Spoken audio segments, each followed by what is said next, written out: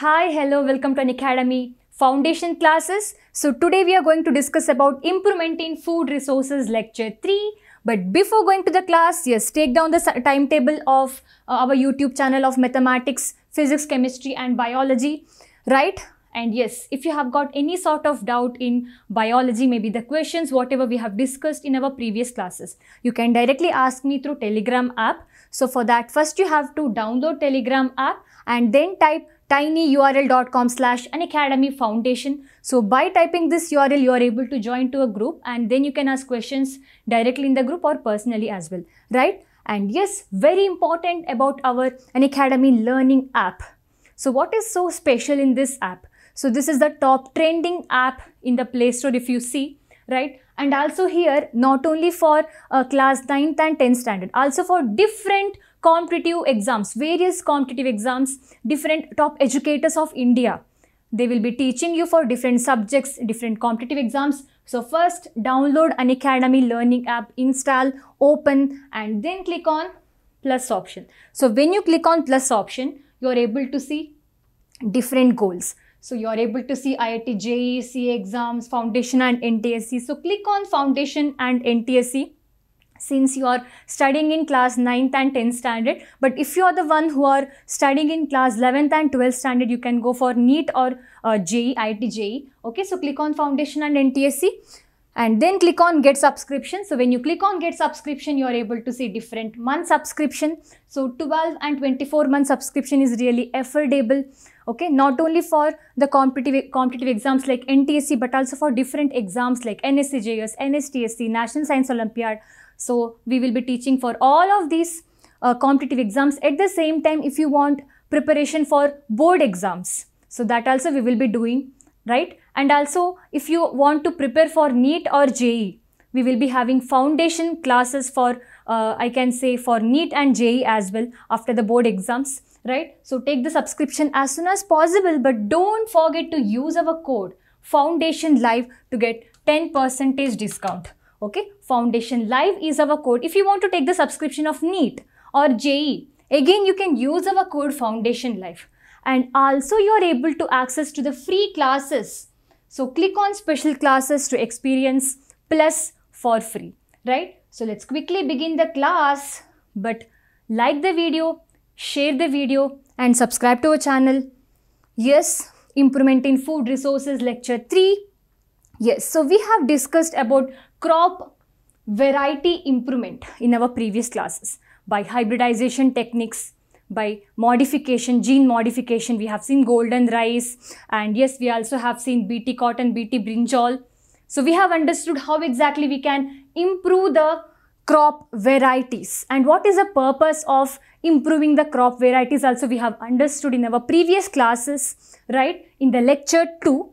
But today we are going to understand crop production improvement, how exactly the production of crops can be improved, can be increased, right? Yes, so there are different ways of improving the production of these crops, right? So the very first is nutrient management. So in order to increase the production of these crops, also we have to apply or we have to introduce enough amount of nutrients for these crops, right?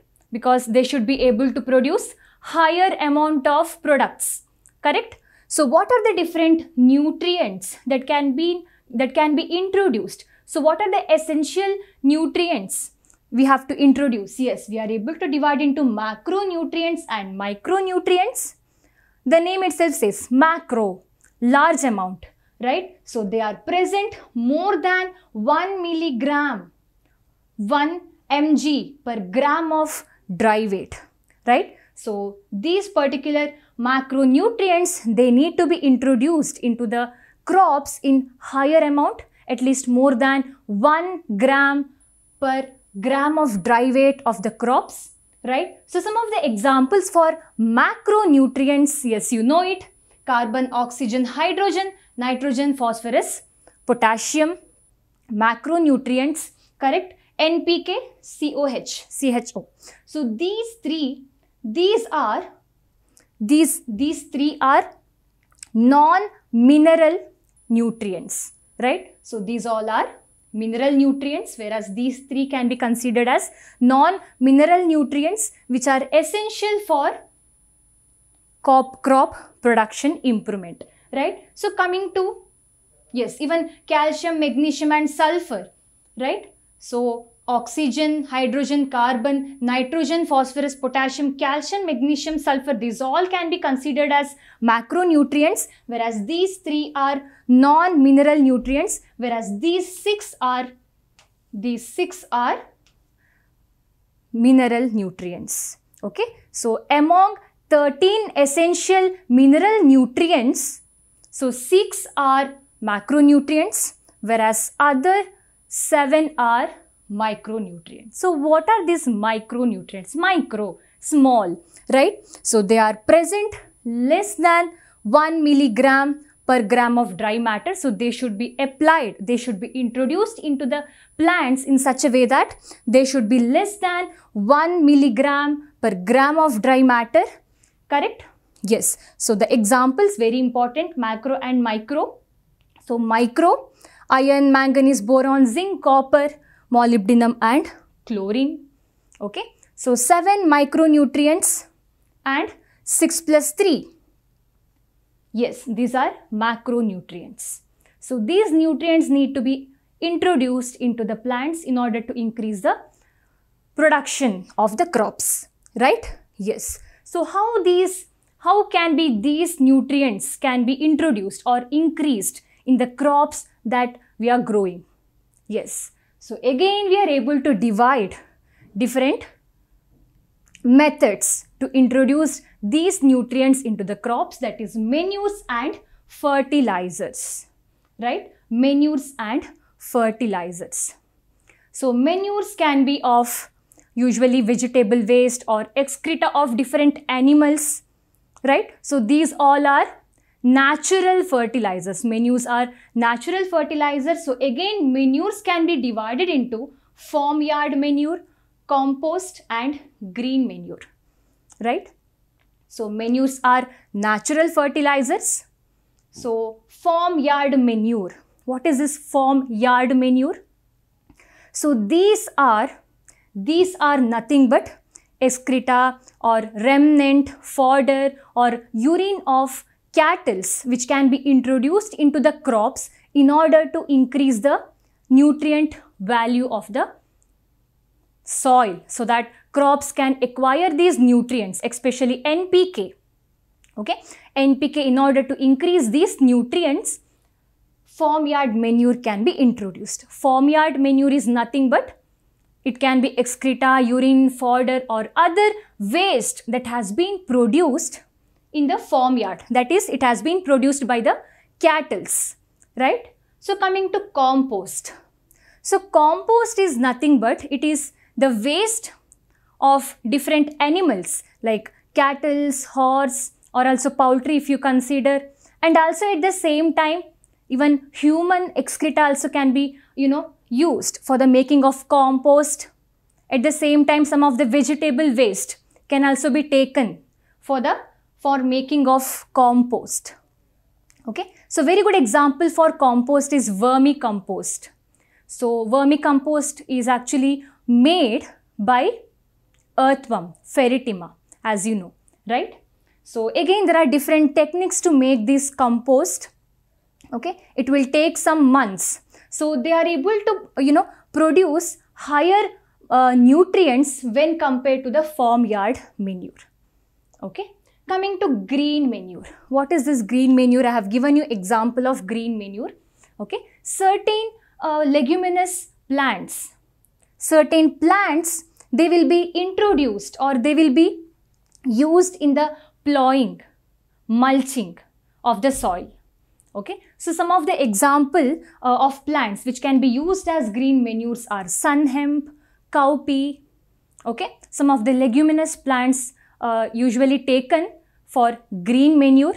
So these are different types of manure: compost, farmyard manure and green manure. So next, coming to fertilizers.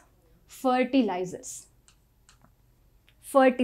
What are these fertilizers?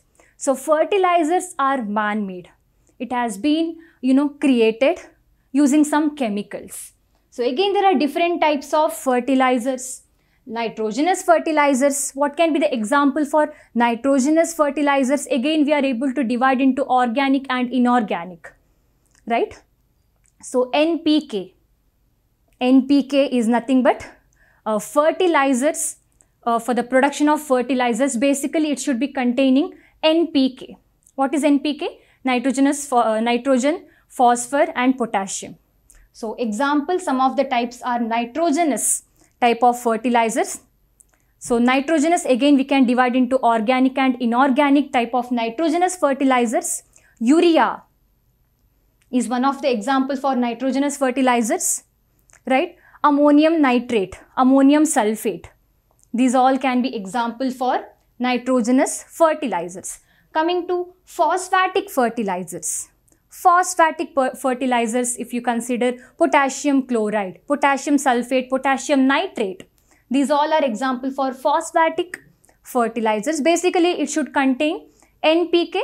So phosphatic, the name itself says, the phosphate concentration is quite more, right? So coming to potassic.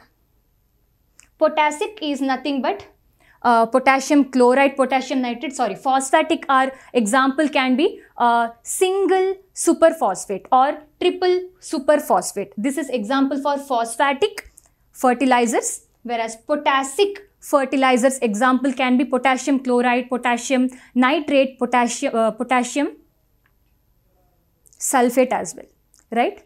Yes. So coming to complex fertilizers. So complex fertilizers is complex of all these combinations, right? So nitrophosphate can be example for complex fertilizer. Ammonium sulfate can also be example for complex fertilizers, right? So biofertilizers, usually certain blue-green algae like cyanobacteria and rhizobium can be used as biofertilizers in order to grow only certain type of crops like rice, maize, or let's say certain leguminous plants.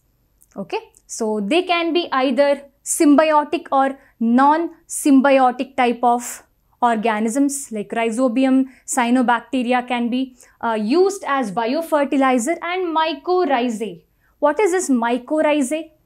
You know what is mycorrhizae, right? So myco, we know mycota, fungus, right? Rhiza is nothing but root. So mycorrhizae is a symbiotic association between fungus and roots of higher plants. Okay, so yes, mycorrhizae is used as a fertilizers. So these fungus, they will cause increase in the uptake of nutrients or water from the soil, okay, in order to increase the production of products in the case of crops, right? I hope you have understood. Fertilizers, nitrogenous, phosphatic, potassic, complex, biofertilizers, mycorrhiza, correct? So going to the next type of increasing in the crop yield, production of the crops, that is by irrigation. So what is this irrigation? Very easy. Irrigation is nothing but supplying of the water to the crop plants by means of different means like wells, reservoirs, tube well, deep well and other more, right? So this is nothing but meaning of irrigation. So again we are able to differentiate different types of irrigation system, canal system, tanks, well, dug wells and tube wells, okay? So let's understand what is this canal system. Yes, the image itself says. So canals, a man-made canals which can be again branched into branches, canal branches, okay? And also these branched canals, again it can be divided into field channels, okay? So water is taken from the reservoir and transferred to the canals, and from these canals again the water is transferred to the field by branched canal, and again we are able to differentiate, or we are able to divide these canals into the field channels, right? So this is canal system. So coming to the tanks. So we have got tanks in our house as well. So in the same way, the tanks are being used for the irrigation, right? So using these tanks, large amount of water is stored and then it is supplied to the different fields.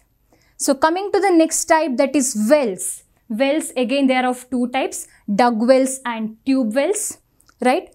Dug wells and tube wells. So we have seen wells around our house. Some of you may have in your house as well, right? Wells. So what is this dug well? So it has been, the wells are being created by digging, and it's really easy to draw water from these wells, right?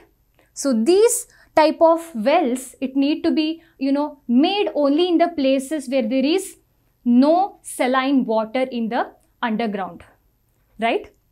So dug wells are nothing but they have been created by digging, and it is really easy to draw water, okay, by bullocks. It can be drawn, water can be drawn from dug wells, okay, manually it can be drawn by dug wells.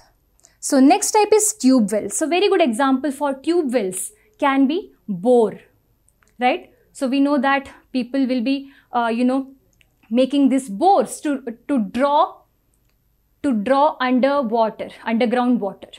So for the drawing of these water from the tube wells, we know that pump is required. Electricity need to be required. It's not possible to mechanically draw water from tube wells, right? So this is two type of wells, tube well and dug well. And we will be making a, really deep wells using tubes in the case of tube wells, correct? So coming to the next type of irrigation system, that is river lift system, river valley system, drip and sprinkler system, right? So we have seen different types till now. So again, we are able to differentiate the irrigation system into river lift system. River lift system, the name itself says. So this type of irrigation system is carried in the places where there is river, obviously, right? So here water is lifted from the river using different channels, as you can see, right? So river lift system and then river valley system. So this particular irrigation system is followed in the places like Kerala and Karnataka because they have got Western Ghats, right? So Western Ghats, they will be having the steeps, right? So in these places, half of the year, that is approximately 5 months, they will be having a heavy rain, whereas other 6-7 months, they won't be having enough rain. So in the steeps of the Ghats or the valleys, different crops are being grown like coconut, areca trees. These type of crops will be grown in the steeps because water will be coming from the Ghats through the steeps, right? Yes. So last type, that is, yes, drip and sprinkler system. So this is very famous but quite expensive, right? Drip and sprinkler system. So you know what is drip irrigation system? So water is dripped, right? So water will be transferred, or I can say it is introduced into the crops in a drops, right? Yes. So that is drip irrigation system. What about sprinkler? So water is sprinkled, water is sprinkled, right, onto the crops. But there is quite a disadvantage in sprinkler system because there will be lot of wasting of water as well, as you can see here, right? Water is quite wasted as well. Water can also be sprinkled on the places where there is no crops as well, right? Using sprinkler system, whereas drip irrigation system is, even if it is quite expensive because lot of pipes need to be used for the irrigation system, but there is no water loss, okay? There can be quite amount of water is lost in sprinkler system. So coming to water augmentation. So what is this water augmentation? So this is nothing but preserving of water. Preserving of water, especially in the places where they have a heavy rain. for first half month, for first half year, and next half year if there is no enough rain. This type of systems can be carried to preserve water. Okay, so water augmentation, it will assure the supplying of water irrigation system to the crops. Okay, so there are two types of preserving water, that is rainwater harvesting and watershed management. So rainwater harvesting, very famous. So many of you might have done projects on rainwater harvesting. There can be many different types, different methods can be introduced for rainwater harvesting. Of course, nothing but collecting of rainwater. So it can be collected in the tanks or wells. At the same time, the water also need to be purified. If it is falling onto the terrace, and if you are connecting this water which is present in the terrace, and then if you want to transfer it to the wells, the water need to be quite purified, right? So rainwater harvesting, as you can see, in different ways it can be done. Rainwater harvesting, right? Harvesting or preserving the rainwater. Coming to watershed management. So here again the water is collected in the dams and then it is released into the places so that the groundwater is increasing, right? So it will cause increasing in the percolation of water in the particular land. Okay, so all the water, if it is preserved, if it is channelized into the small dams, and if you are able to collect this water in one particular area, it will percolate or it will, get absorbed by the ground, and this is how the groundwater can increase, water table increase, right? Yes. So these are different types of water irrigation system and water augmentation as well, right? So also by having different crop patterns, we are able to increase or we are able to improve the crop production, right? Mixed cropping. Mixed cropping. So what is this mixed cropping? So this we have also discussed in our previous classes. So as you can see here, many crops, they are being grown in a mixed way, right? So it's not that any crop you are able to grow in a mixed cropping type of pattern. So there is a particular manner we have to grow. Not simply we can grow different crops in one particular area. So you are able to see certain crops that are involved in the mixed cropping. So maize and urd bean, they are grown together in the mixed cropping, right? In a mixed way, not in a regular manner. So if I have given you example in the previous class as well, how exactly mixed cropping can be done, right? So in no regular patterns or no regular rows, we will be growing different crops, correct? So maize and urad bean is grown together, cotton and mung bean, groundnut, sunflower is grown together, right? Wheat and mustard, wheat and chickpea, barley and chickpea can also grown together in mixed cropping. So here, some of the crops that we are growing in the mixed cropping, okay? If you see here, two crops is being grown together. So one crop, it should require higher amount of nutrients, whereas one more crop that we are growing along with this crop, it should need small amount of nutrient availability. At the same time, the height of the two crops matters. So one crop should be tall, other crop should be quite small in the height. Okay, so nutrient requirement also should differ between these two crops. Even water availability also should differ. One crop that we are growing in the mixed cropping, it need to have or it need to take up only small amount of water. Other crop, it need to take up large amount of water. If both the crops, if they take larger amount of water, what can happen? There will be competition between these two crops. Okay, yes. So this is about mixed cropping. Yes. So about other crop patterns we will be discussing in detail in the coming classes. So thank you so much for watching, and yes, don't forget to take the subscription and use our code FOUNDATIONLIVE if you want to take the subscription of NEET as well, JEE as well, And you know, for the foundation as well, you can use our code FOUNDATIONLIVE to get 10% discount. And yes, please like the video, share the video, subscribe to our channel. And always, if you have got any sort of doubt, you can ask me either through comment or by Telegram app. And don't forget to click on bell icon so that you won't be missing any of the classes, right? And also you are able to download the PDF. I hope the class was helpful. So please like the video and let's meet in the coming classes. Bye bye.